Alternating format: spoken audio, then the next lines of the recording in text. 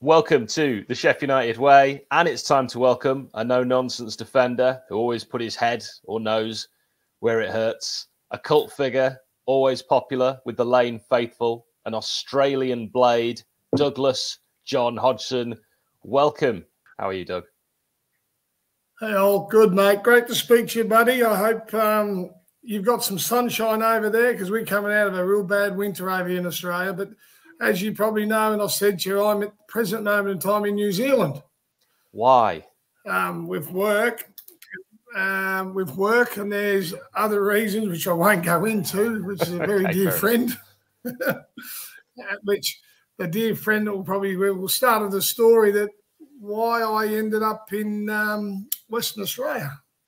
Yeah, time to leave Victoria, but that's a story. We'll get onto that as we go through. Well, we'll try and do chronologically the story of Doug Hodgson as much as we possibly can. You know, we need to probably talk about how you got into football in a country where Aussie rules football, rugby, cricket, they're kind of more popular, or certainly it appears that way. So how did you get into football? It's funny, because growing up in an area which is called the Pines Estate, Frankston Pines Soccer Club, there's a housing commission area. Mum and Dad were obviously on the 10-pound boat ride to Australia. Dad was a plumber by trade, and I have to admit, probably the worst taps in the house of plumbing. We ended up coming down, and Mum and Dad joined a club called Frankston Pines Soccer Club. Growing up from the Pines was probably about 500 metres from my house was a soccer club. Now, how does an Australian become playing soccer? Mum and Dad were from England. I'm from Sunderland. I was fortunate enough to have 2 passports, an Australian one and a British one, which allowed me to work in the UK. And I played junior soccer at Frankston Pines Soccer Club nearly all my life. Obviously, as a kid, I was a centre forward. Obviously. I scored quite a few goals. I represented my state, which was Victoria, at 13s, 14s and 15s. I played cricket and Aussie rules, and the cricket was from the same club. So I had mates at school that played Aussie rules, and then I obviously had me playing soccer, and then I played cricket as well as my soccer. So my dad used to say to me I was a better cricketer than a soccer player. I made 100 when I was 12. I made 88, 71. I represented the Morning Peninsula side in Frankston.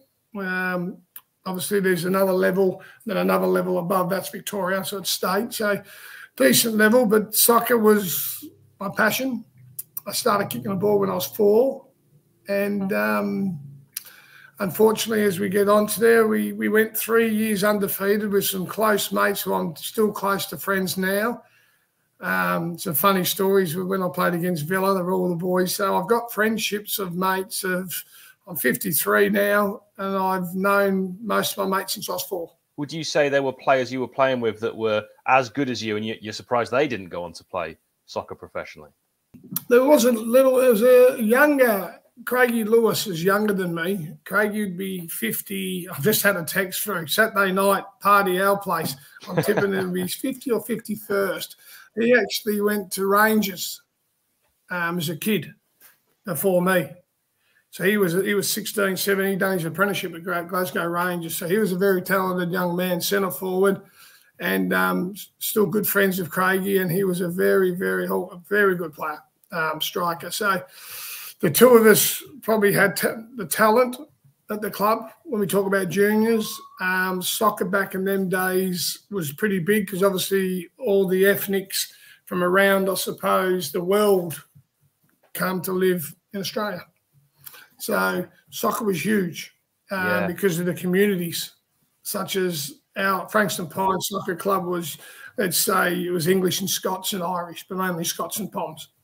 And then you've got Heidelberg, which obviously later in the story, they're Greeks.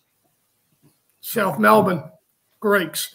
The A-League clubs that are now playing obviously they took the Greek and the nationalities to try and stop the racism. It wasn't right, and I actually get it. Like the Italian clubs, the Italian people supported the Italian community, or the Greeks did, or the Macedonians did. So you understand the background of the ethnics here in Australia. So it was quite, it's disappointing, but there was racist. Not racist is not the right word, but there was conflict between, let's just say Croatia and the Serbians because of the wars back home, and that led into the soccer fields. So a bit like Sheffield United and Sheffield Wednesday, but probably it might be a little bit different. Keep it light, Doug. Keep it light. There, so. How does Doug Hodgson go on to become a professional footballer? I was junior tennis champion at the local junior tennis champion. I won that before my car accident. I played cricket and I played soccer. Me in school, well, let's just say school's not for everyone. Agreed. When I left school, they actually said to my dad, we had a chicken farm at that stage, and I was driving backhoe front end loaders. I could drive at 15. We had a chicken farm. We used to get 5,000 eggs a day. And I was working machinery. And then he went down. He said, "Do you think I'm doing him a favour to take him out of school?" And he said to me, "The teachers couldn't say yes quick enough." I said, "Yes, I think you do very well out of school." They wanted me out of school. It was leave or get kicked out, I believe. So I left school, had a car accident at 15, and it hit me pretty hard. I wore a neck brace for 2.5 years. I had 3 fractured ribs, broken jaw, 4 fractured teeth. I done my back and my neck, done injuries. There were 7 of us in a little car. We got hit at 100 Ks, which is about 80 miles an hour. Broke the car in half. The girl that was driving was, she had horses on our farm. Another mate had stitches from these 52 stitches. We called him Flip Top. That was his nickname after that. And another mate, he died. Open heart surgery. They saved his life. He's still with us today. And they open heart surgery on the table. His main aorta to his heart was punctured 3 places. So we were fortunate that we survived and we got through it. And I was told at that age that I will never play soccer again. This is the age of 15. Yeah, 15. Wow. So at 15, it was as you would imagine, it was a setback. I was working on mum and dad's farm, so I couldn't do heavy lifting duties. It was quite tough, and it's funny as we say it, and I don't say funny lightly, but I drive past that intersection every day now to go to work. And 1st of December is when the car accident was. I'll never forget it. And the day that I learned that I would never play soccer again by reading an MRI was the 1st of December. So, you know how people have days they don't like? Let's just say 1st of December was not one of my happy ones. So I played that, and I'd done whatever I could do to try and get myself fit and healthy, and I ended up turning to martial arts. And I've done martial arts for a couple of years. I can believe this. Mind over matter, and I think it was about 18. I've done 𝗍𝗫, which is a form of kickboxing karate. And basically, the mind is a weapon. You know, you talk about what you can and can't do, mindsets, you know. And people say I'm a very resilient man, but I'll say no is not in my vocab. If you said to me, "Oh, you can't do this," well, I'll find a way that I can do it, because that's just the way I've done it. That was the way I was born, or that the way it made me. Struggled at 15, psychologist. They taught me meditation. They taught me all sorts of different things. And I ended up becoming a bouncer at 18, doing security. So security was good. I could get rid of anger. I could try and pick up some girls, and I got paid for it. So I thought, this is not a bad life. So I had the bag out the back and the speed ball, the floor to ceiling ball, and I trained every day. Into a stage, I went, you know what? I'm going to have soccer. I'm going to give it a crack again. It's soccer. And I did. Well, I went back to soccer, and it's quite Ernie Merrick. If you Google Ernie Merrick, he was Melbourne Victory's coach, A-League. He coached me, and he never forget that we needed a player. We needed a defender one day. And he said, Doug, do you want me? I said, mate, I'll play anywhere. I'm just happy to play. I said, so I played at the back and knocked the balls around and bits and pieces. Anyway, done that, and he looked at me. But previous to that, I used to let the goalkeeper throw the ball out. Well, I used to just line the right back up and then just go. And that was me. And he said to me, centre forwards don't tackle like that. He says, I'm going to put you at the back. And that's where I changed and I become a defender. And I suppose the rest is in history because, as you know, my debut was as a striker. Yeah. And as you know, the book, as it says, the red card, if I'd scored on my first touch. Yeah, absolutely. So that's where I changed, obviously, and I played. I went from Frankston Pines, which my dad was president of. So mum and dad were involved in the club heavily. Dad was involved with the FFV later on in life, and also the ASF, which is Australian Soccer Federation. So Dad was very, very, very deeply involved in, I'll say, the development of soccer.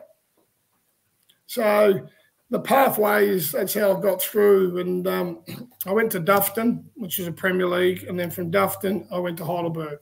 Mm-hmm. So Heidelberg is where, obviously, Sheffield United bought me from. Yeah. Absolutely, that's the club that the Blades fans will have known and heard about before because of that kind of pre-season that Sheffield United did in Australia. And we probably should get to that. How did the move to Sheffield United actually come about for those that don't know, Doug? So Heidelberg was good, and I tell you, we'll go to Hull City. So a man called Ken Wagstaff. Do you know Kenny Wagstaff? Hull City legend. Yeah. Kevin Muscat. You know Kevin Muscat. We know Kevin Muscat quite well. People know. Absolutely. Muskie was at Sunshine George Cross. I went on loan. So our season had finished, my first season. So I had a great first season. I won best and fairest at Heidelberg from Dufton to Heidelberg.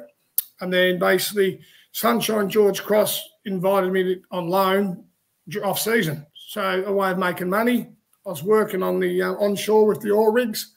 I've done many jobs, landscape gardener, tree lopper. I used to roll up to the Victorian training when we played JFK. And here's me with me bag on me thing. Everyone else is in suit and tie. I'm in a sleeve that's been ripped apart. I've been that chainsaw in my hand for 10 hours cutting down trees. And the boys looked at me and went, "How about the office today?" I said, "Not like you pretty boys." I said, "Look how good you guys are in your suits." A bag of fruit. So I went to Sunshine George Cross, and basically Ken Wagstaff liked what he saw. And he says, "I'm going to send you to Hull City." Mm. Terry Dool and Jeff Lee was there. And I went for a pre-season there, and they offered me a 2-year deal. So I got offered a 2-year deal at Hull City, and Heidelberg wanted $140,000 for me. Now, back then, 140 grand was a lot of money, obviously. £20,000, obviously, which would have been about 50 Australian instead of 140. And you got to remember, I went from Dufton to Heidelberg for free. Naught. I played 1 year. Yeah. And I had best and fairest, had a good year. And off I trotted to Hull. There 6 weeks, 7 weeks, scored on my debut against Derby for Hull City in the reserves in the Ponton Leagues. And basically turned around and they got hit on the head. They couldn't come to terms with the figures. And if you say angry or anger was it's a cheap word to say, because pretty pissed off was probably a better word to say, mate. Yeah, I wasn't happy, your whole future would have been different. Well, I would have been 2 years earlier. Yeah. Knowledgeable would have been 2 years greater. Experience would have been better. Where it gone and what I could have done. But the most of all was I nearly gave the game away when I was at Heidelberg because my lower back I was having some trouble with my back. And basically, I remember my mum saying, "So, well, listen, son, you were told you'd never play." and you've got to this which is A-League, which is the old National League in Australia. So I did think about giving it away then, but I, as you do, you keep pushing and you do the best you can. And I went back pretty unhappy, as you'd imagine. Threw my toys out the pram for a little bit and then got back on with the job. 2 years later, the police wanted to speak to me. There was a scenario doing security. Would have been only bloke attacked me, and I obviously self-defence. It would have only been probably assault charge, if anything. Handbag at 4 paces, we call that in England. Bit like when I went to Bruce Dyer and Oldham Athletic in the tunnel. Yeah. That's another story when we get to it. So basically, police wanted to speak to me, and I thought I got offered an opportunity to go to Western Australia, which is Perth, which is a 4.5-hour flight from Melbourne. And I've gone, yeah, it might be a good time just to go over there for a year and off-season again. I have a bit of time away. And basically what happened was in between there, like I was saying, I played against JFK for Victoria. Basically, 𝗍𝗿𝗀𝗂𝗏 played in that game. I was trying to think. Harry Kuehl was younger then, but the Aussie boys, and then I basically went over to Perth, and Sheffield United were touring. That was the year they got relegated. So obviously Dave Bassett was there, Nathan Blake was there, Glenn Hodges, Gailey. I basically done my trial in Australia. Sean Murphy flew back from, he was at Knox County at the time. Now, me and Smurf and Kevin Muscat was a back 3 at Heidelberg United. Wow. So the 3 of us would have been, you know, we were young, but that was our defence. Muskie, Murph and me. Sean Murphy, obviously, that's how the relationship with Sean, I knew. So went over there, Sean flew back, but he'd already lived with me when he came in at Heidelberg. So I looked at it and I went, they'd done a big write-up on me in the program. Oh, and I thought, this is a chance. So head down, bum up. I went, let's give it what it's got, upgrade the fitness level, stop drinking. Obviously, didn't drink before a game anyway. But I thought, you know, let's cut down and let's get the diet. Let's give us every opportunity I possibly could. And we played at the WACA, Friday the 13th. I had a good game, and an agent, which is Gary Williams, who'd done the whole marketing for Sheffield United, came up to me and said, here's a card. He put it over my shoulder. And he said, how much is on your head? I said to him, 140,000. So I knew that's what they would have sold me for. So 140 grand. He said, okay. After the game, went in, came over, got chatting. He says, right. He said, speak to you. He said, going to take you on tour. So they went from Sheffield United, went and played against Adelaide City, which was 𝗂𝗏𝗂𝗂𝗏. 𝗂𝗏𝗂𝗂𝗏 obviously played against them. I didn't. I was still in process. Mum and Dad had flew in to see me because Mum and Dad were living in Newcastle at that stage. I basically flew out and I met him in New South Wales playing against Northern New South Wales state team. And that was funny. That was funny. First game, never played in the back 4. The old days was a 2 and a sweeper. Centre half and a sweeper used to go behind, never in a flat 4. I'll never forget it. I've got in there. Training was good. Paul Rogers, Dodger. I said to Dodger, I said, hey, give me a bit of chop out here, mate. I said, never played in a flat 4. Talk to me. He looked at me. He says, you're kidding, aren't you? He says, what? He said, I thought you were going to give me a chop out. I've never played centre half before. So Dodge was a midfielder, as you know. So I've gone, you're kidding me. Anyway, I had a decent game. There's Brothers on the right wing.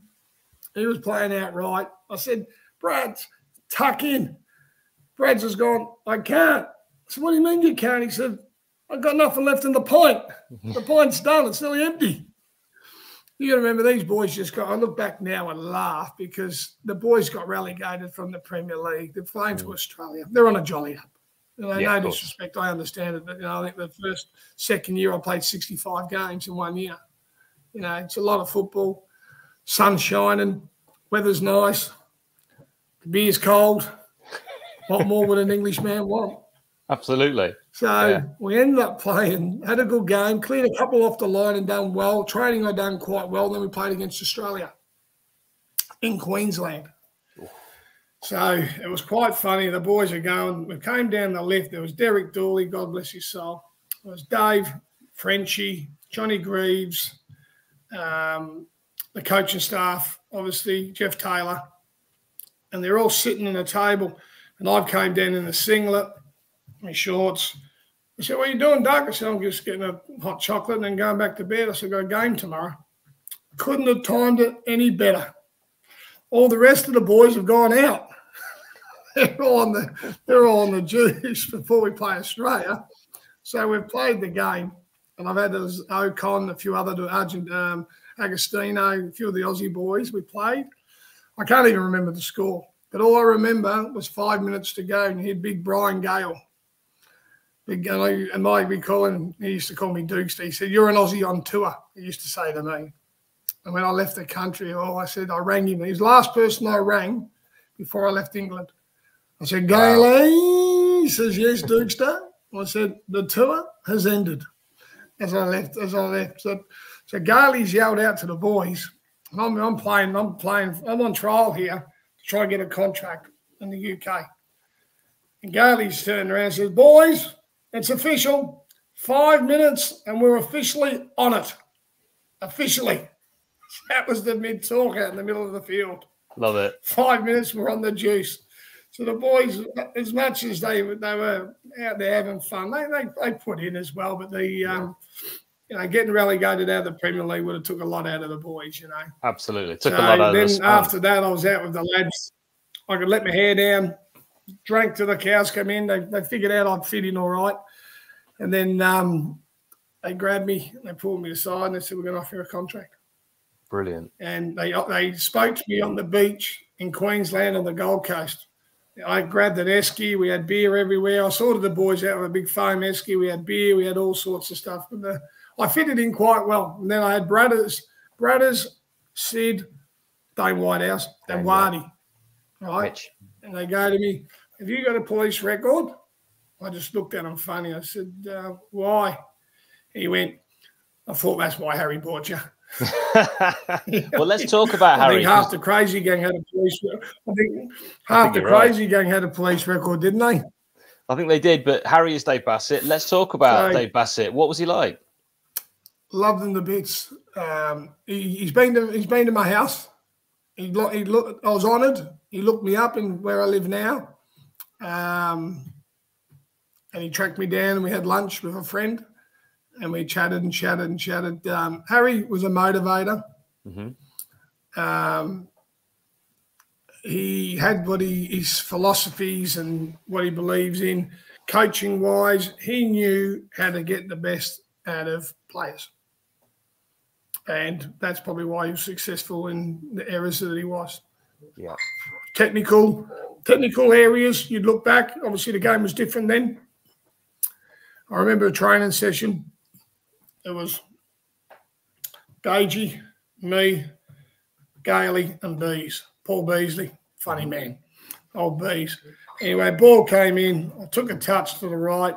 I put it over to the left, and I've looked at it. Well-weighted pass in front of Gailey. I've got, "Stop! All right, my son." And I've looked at the gaffer, Harry. Now, if I wanted a kangaroo, I would have got one. Now get that ball and put it in that corner right down there. "All right, Gaffer, I'll do that." Got the ball next time, took a touch and bang, straight onto the back with backspin. Adrian Littlejohn brings it down through. Mm-hmm. He goes, "That's all right. That's what I want, my son. Put it right in that corner for him." It was as funny as I thought I'd done something wrong, but I was playing the ball out from the back. He didn't want it. He wanted it direct. In behind, he had some speedsters. He had Sid out on the left. He had Adrian Littlejohn. Blakey was a big lad. And that was the way he played. But he was loved him to bits. I got dragged into his office a couple of times. He had other stories. But he sent me to Lincoln.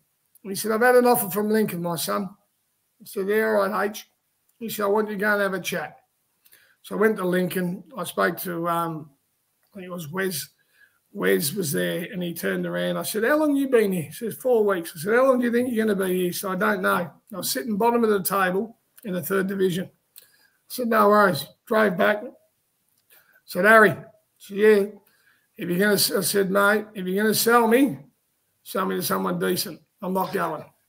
He said, all right, my son. Just wanted to make sure. Then he sent me to Plymouth. Yeah. I said, H, are you trying to tell me something? I said, because if I fall off Plymouth, I'm going to land in Australia. Absolutely. I said, are you trying to send me back? He was a very character. He knew what he wanted. We had a trip in Norway, Switzerland, my first pre-season. 10 days, we had 8 games. I'll never forget it. The boys had been out the night before. So some of the boys have gone out. I never did. I can hand on heart. It was football. I was dedicated, and I wanted to make a living out of the game. Mm-hmm. So my first pre-season, we're in Norway, Switzerland. Oh, blonde women. Mate, I'm looking, how good's this place? Magnificent, sun shining. We went for a pre-match. None of the boys liked it. Anyway, turned around. We've gone to McDonald's. The food was that bad. When we went for, we ended up a pre-match, £22 for Macca's. So it wasn't cheap. I think in that whole trip, I had one beer that was £8.50. This was back in 94, 95. £8.50 was about $16 Australian. So I'm thinking, I ain't going to become an alcoholic over here. So we ended up, though, we ended up over. Anyway, we've gone back onto the bus. And he knew that who'd been out the night before. So he's turned around. He said to me, he says, Dukes, he said, I'm not going to leave you out. I played about 4 games in 5 days, so I'm going to leave you out today. He said, at 10 to 3, he said, Dukester. So why? He said, you're starting. Anyway, I put a few good tackles in, and the boys were telling me, Blake, he said, he's here, isn't he? He's here for business, isn't he? And Blake, he said, mate, he was doing that in Australia. He said he was kicking lumps out of me in Australia. Fairly, of course, Hulk. Of course. So he turned around, we hopped on the team bus. And he's turned around, he's gone around to certain people, Charlie Hartfield, questioned him, Hodge, a few others, and he got the 𝗂𝗍𝗏. He goes, Carl, you know what you want. He says, you're okay, you do that. And then he got to me.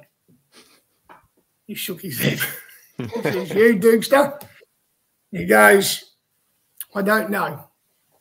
He says, you could turn left, you could turn right. You think about what you want to do, how you're going to go. No, I gave him no reason to think of anything. I was a lively, and I still am a lively man, as you know. Love life. And anyway, we got back to the training back at Sheffield United, and Paul B. Beasley, funniest man alive. Funniest man alive. Bees. Have you had Bees on here? Not yet. You need Bees on here. He is a legend. So turn around. Harry's walked out of his office. And he's walked past. He said, Dukester, you've gone down the wrong road. You should have turned left, son, instead of right. Just taking the pee out of Harry and bits and pieces. So, but we ended up in it was Wally Downs ourselves. We ended up in a punch. That wasn't really a punch up, but it was more of a. Obviously, we were chatting at the bar. We had a night off, which allowed us to have a drink, during pre-season. It was only one night. It was near the end. Anyway, we all went out together, and obviously there was conflict. There was no punches thrown or anything else, but it was just a wave in the pub, or just went like that. Harry's sitting in the corner watching, and the report came back, and he says, good to see the boys sticking together. Nice. So he knew he had a team, and that's what he was about. Team bonding, team morale, going in the trenches. Neil Warnock is very similar. My relationship started with Neil when he sent me to Plymouth. Yeah. Neil tried to buy me then and ended up buying me from Sheffield United to Oldham. So Harry was funny. He was brilliant. He's still I still keep in touch with him. Good. He's on the old blower. Neil Warnock I still keep in touch with as well. Don Hutchinson I do. Jamie Redknapp I do a little. Jamie and Don was at our wedding. Wow. So for my wife, obviously working at Nike and Mizuno. So but Hutch I do, Andy Scott I do, Charlie Hartfield. That's where social media all comes into fantastic with Facebook and messenger. Me and Paddy, Mark Patterson. Of course, we have had. He's a Patterson landscape now. Paddy, great guy. Mark all Patterson, there, but big ears. Dumbo the elephant. We called him. Lovely bloke, doing very well now. He's a legend. You know what? And you look back at their Howard Kendall days, but go back to Dave's days. He knew what he wanted out of a player. I've seen teapots fly across dressing rooms and stop myself from laughing. He's threw the teapot, it's fell, it's gone all over him. It's everywhere. So Harry had a bit of a feisty in him as well. But you know what? Harry just wanted to win. Yeah, absolutely. Like us all, we wanted to be successful. We wanted to be successful for Sheffield United. He loved the club, as you know. One of the guys. And the club loved him. Yeah. So for me, always, he's a big part of my career. Mm-hmm. People say to me, why Sheffield United? And I say, well, the fans are fantastic. The club's fantastic. It's where I start and that's where I ended. So, as you know, you've seen the pictures of my bar. I love the bar. We've got to talk about the bar. Did you design that? It's incredible. Yeah, totally did. I'll be honest with you, mate. I've obviously leaving Sheffield United. Dad wasn't well. I got to spend probably another 6 years with Dad before he passed away. But I think deep down, and I'll say this openly, I struggled mentally with losing my career. Football in England, as you know, it's in your face. Every time you turn a page on, obviously, bar sport. I bought a sport magazine thinking it was a sport magazine. I opened up and there was boobs on the second page. And I thought, this ain't sport.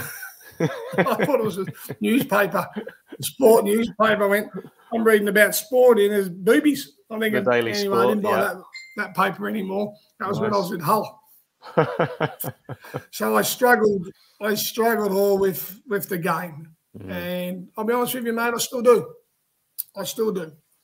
Even to this day, I wake up every day in pain. My body's a mess. I take painkillers to get through the day. That's another story, but that was part of the reason why I left Sheffield United as reserve team manager. Neil Warnock said to me, he said, you will be the next manager of Sheffield United. He was grooming me to be. So I came home, and as you know, that bar was built 3 years ago. I've been back 23 years. If you walked into my house, you would not know I was a professional footballer. Really? So stuff hasn't come out. Obviously, I've been involved in the game coaching with my kids and senior football, and I've continued coaching all the way through the journey. But I did build it. We did. It's a one-off. It's a good. I'll send you some pics so you can. I'll send you some pictures. So it would end up in the Star, didn't it? Yeah. We've got the keg on tap. We've shared some of the pictures on our social media. It always goes down an absolute storm on Twitter. When it's your birthday every year, we put that bar on. Well, that's me. It's a shame, mate, because I tell you now, if I'd been in Australia, would have been sitting at the bar. Yeah, because you're in Tassie at the moment, so we can't see it. But do have a look online. You can Google it, but also we'll reshare it again so people can see it. But Doug, I do. Or I leave tomorrow back to Australia, so I might be able to send you some clicks through Messenger. Right, Doug, I'm going to run through some names. You tell me what you think of and maybe a story, an anecdote around just these names. So first up, Simon Tracy. Do you want the good or the bad? The bad. Worst trainer ever. Wow. Sat next to him in the dressing room. Loved him to bits. In fact, I could honestly say there wasn't a player I didn't like. And that's the truth. Good. We had a run-in at a Christmas do, which was a punch-up. I was lobbing knives. He's a goalkeeper. Should have been catching them. He'd been drinking all day. Anyway, one thing led to another. And, 1 o'clock, the club doctor was out to stitch him up. But the story of it is we're still mates. We drink. It took 2 days to get over. I think I had, not proud of it, but 1, 2, 3 altercations in my career with different players at a clubs. So it's not owned to be named Mark Foran. Obviously, Mark lived with me. He had a run-in with Wally Downs. It happens at clubs. You know, you got 50-odd pros all fighting for the position. There's going to be people misgrunted. But as you do, like after a game, you shake your hand and you get on with it. Yeah, absolutely, as it should be. Trace had, I think he had a fight the year before at the Christmas do and a fight the year before that at the Christmas do. But he's a good bloke. Yeah, we've heard that. Man. All right, another one. 𝗂𝗏𝗂𝗃. Very quiet man. Very surprised when he's left his wife. He's split up and he's got a new wife. Apparently he walked out the house with his golf clubs on his bag, on his shoulders, and just walked out the house. So to hear that was quite funny because Carl he's now managing Adelaide United in the A-League. Him and Damien Murray's there with him, who's his best man at his wedding. Carl's a very lovely bloke. Listen, he ain't got a bad bone in him. The best story ever, we had Dean Riddle. Yeah, he's a sports trainer. Yeah. We're up at Norton Lee Park. Anyway, Gaffer wasn't there. Dean Riddle's took and he said to Blakey, he had a bit of a chip on his shoulder at times, but that man could have been anything. He was strong, speed. He was a weapon. He could have been a weapon. And I'll probably honestly say it. You know, he'll probably tell you. I think Forrest looked at him back then, 5 million, and they said he was a bit lazy. If he had the attitude of some other people, he could have been anything. He was, at training, unbelievable. Anyway, Dean Riddle's have said something and said, give us 20. Blake, he's gone, you give us 20. So he turned around and didn't do his 20 push-ups. So he's gone to 𝗂𝗏𝗃, and a couple of minutes later, something else happened. Carl, give us 20. Carl's gone, no. Blakey didn't do them. I'm not doing them. You give me 20. So for Carl to say that, it was quite being there, mate. It was quite funny. So nice. The humorous around the paddock. But Carl's a gentleman, great lad, and I wish him everything. I texted him actually about a month ago. Great. Saw Murphy's over in Western Australia. We had a fishing trip. He nearly fell asleep at the wheel. I grabbed it just before we smashed, which was pretty good. Wow. So I'm glad. Just in case. All right, next one. We've been on the road. We've been on the road. Hutch. How do you say about Hutch? That he had talent with his feet. You know, played for Liverpool, played West Ham. Anyway, Hutch, he was a character. I caught up with him a couple of times when I've been back to the UK with work. Anyway, went out to this nice restaurant. And you never ask players how much they get. It's a rule in football. If you and I are all, I wouldn't say how much you're on a week. You would never ask me. I'd never ask. Bonuses are structured by the captain. It would have been Ned, Alan Kelly, Freddie Flintstone, I called him because he looked like Freddie Flintstone. So they all had nicknames. So anyway, turned around and Freddie Flintstone, he was a great keeper. And Trace had the wiggle. He'd be training, he had the little wiggle going. But so Hutch turned around and basically, I think he got, what would you say? He turned around. I said, mate, by the way, out of curiosity, what sort of money, what was the most you got? And to be fair to Don, he told me. I said, well played, mate. I said, well done. You know, he's been successful in what he's doing and all the rest of it. So as we come out to pay, there was a Scotland shirt up, and he'd obviously signed a Scotland shirt and gave it to the owner. It was his local down south. Anyway, he turned around, he go to pay. He shout. He picked me up in his Continental, or his Bentley Continental, whatever it was. Anyway, he going cash only. He's turned around and looked at me and went, you got any money? Oh. Yeah. He had his card, the tap and go. Yeah. I ended up paying. He just told me he was earning thousands and whatever. Here's me paying for it. I ended up paying for the dinner. But Don and I, we speak fair bit, and funny man. The story, you would have heard the story of me getting on the roof. We'll tell it. Of the bus.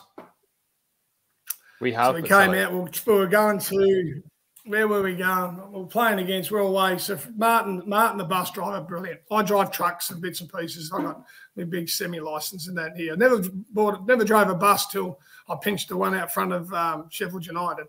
So Martin had gone inside. I've left it running while they're all bringing the gear on. So I've put it in first and I'm away. So I'm driving around the car park at the Blades at United, driving around. I was enjoying it. Just driving around. Hutch just going, come on, take it for it. Let's go out the street. I said, no, come on. So we brought it in and away we went. So Hutch and I's in there. Howard Kendall's at the front, I'm at the back. And we look up, there's a sunroof. Yeah. And Hutch, I'm going to call Hutch misleading. And Dukes to being Dukes to Howard Kendall, the gaffer then. I had to look up. I reckon I could get up there. We're coming out of North. We're coming out of wood seats. You know the wood seats you go up the hill. Yep. We're doing about 2 miles an hour. So I've looked at it. I've climbed up the sunroof, out of the bus. I've walked along the top of the bus. There's another sunroof down the bottom. I put my head down. He said, "Hey, gaffer," Howard Kendall. He's gone. I said, "Is there any chance of a game today?" He's you stupid Australian. Get out of here. Get in here now. So I got in there and it was safe. You know what I mean? We're only doing two. I think Hutch tells the story. We're doing 120 Ks down the motorway, which would have made me like Tommy Cruise. What's it called? Impossible. Mission Impossible, yeah.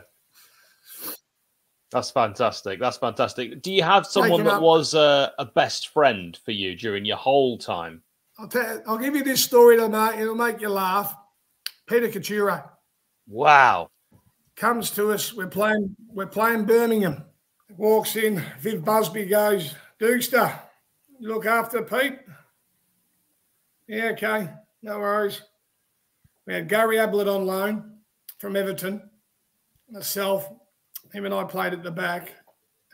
Pete's in my room. Pete can't talk English at all. No English at all. He says, "You'll be right, Duke. Stay, look after him. He's got a wedding ring on this finger, which I believe, which I learned, Russia, they wear it on here, opposite hand than we do on this one." So we're in the room. We're in the room before tea. Anyway, I'm giving him lessons in English. And as you can tell, my English ain't the best anyway, on top of that. So anyway, I sorted it out. We're in there for about 3 hours trying to learn a little bit about Pete. Lovely kid, lovely bloke.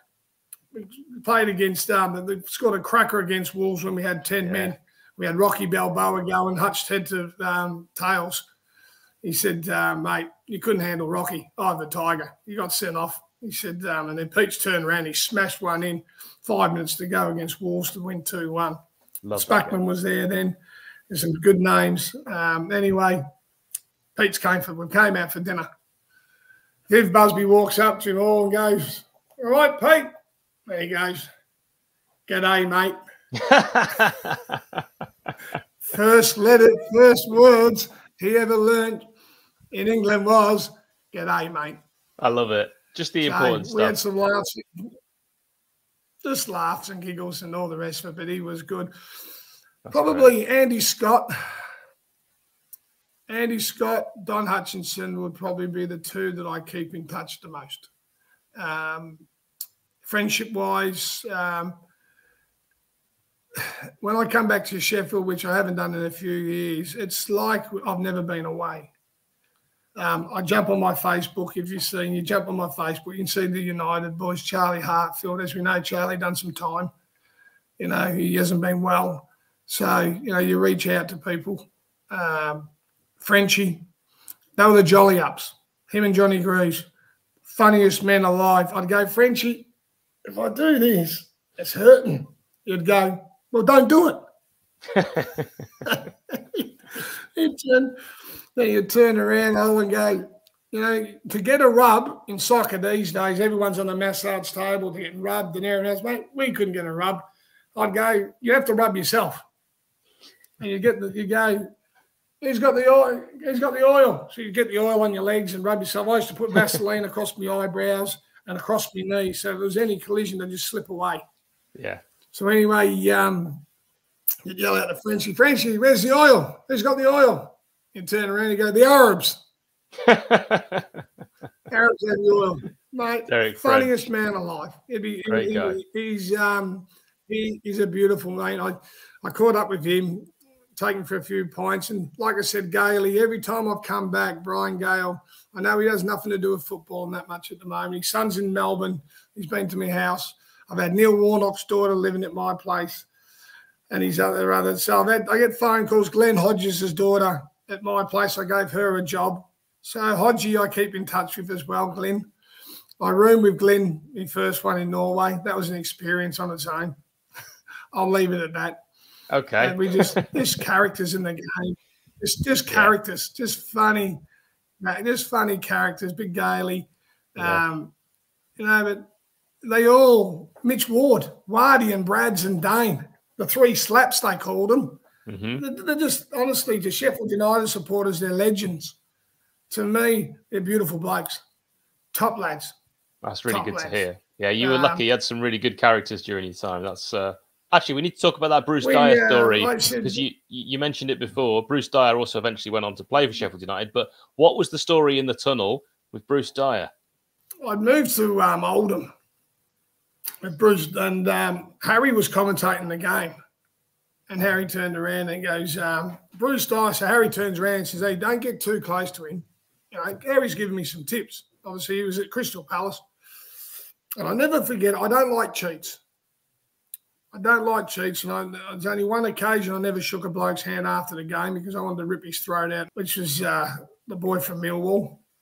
That was his, it'll come to me. But Bruce Dyer, so anyway, I've got in front of him and I actually won the ball to play.